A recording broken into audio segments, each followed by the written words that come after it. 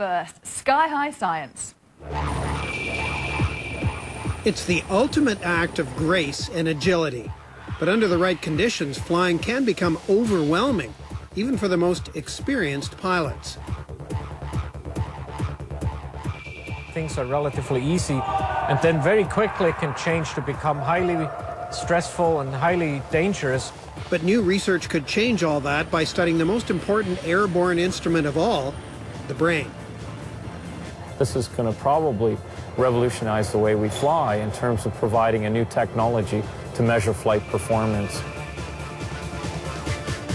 It all begins on the ground at the National Research Council's Flight Research Laboratory in Ottawa. Aside from the aircraft, one of the most important technologies here is the EEG, the electroencephalography unit, a system of electrodes that monitor electrical activity in the brain.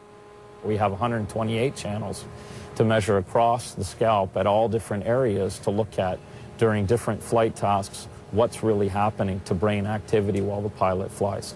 Doctors use EEG to diagnose things like epilepsy or sleep disorders, and it is used in basic brain research. But this is the first time it's been applied to flight. Some wave patterns are associated with motor movement, for instance, and some wave patterns are associated more with mental tasks, such as, doing a mental calculation to calculate your flight approach. But for the brain research to begin, you need a pilot. I got my eyes closed at the moment because we have some shampoo and salt water on there to improve the conductivity. Once the EEG is in place, a test will determine if the electrodes are working.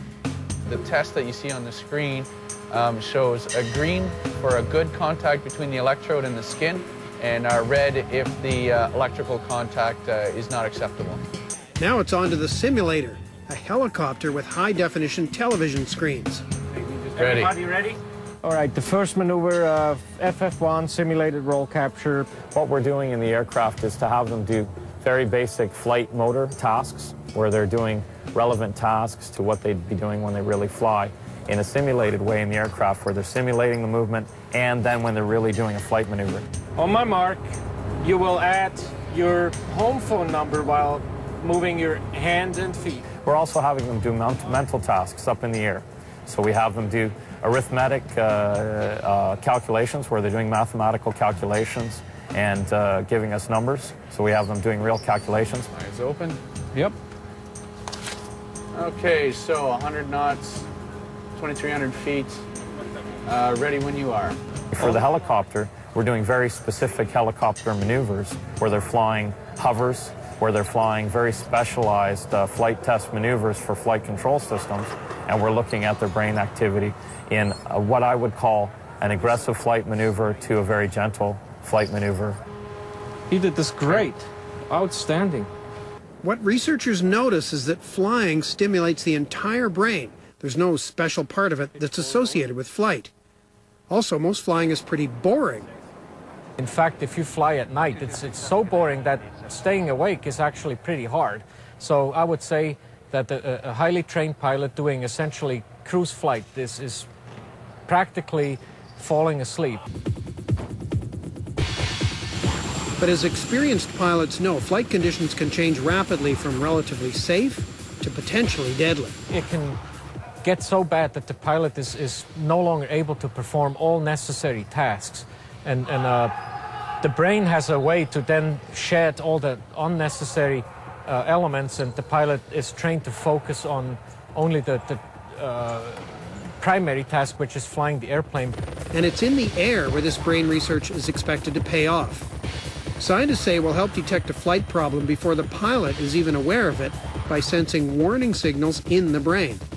A lot of times it's just a matter of a few seconds. So if we have a few more seconds to give the pilot mitigating cues on the display or even on the flight controls to allow him or her to regain control a little quicker, things can be saved. Whereas if you don't have these extra few seconds, it might be too late to help the pilot. The advance warning could also save lives by warning pilots they're running out of oxygen.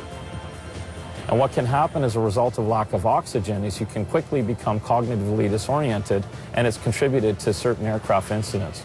So the other thrust of our work is to get a physiological system where we can see the pilot health in order to make sure that they're aware that the pilot may be in distress. Although it's barely begun, scientists believe brain research like this will lead to all kinds of new technologies that will make flying simpler and more intuitive, especially in situations where pilots get overwhelmed by information. It won't make pilots any smarter, but it might just make flying safer.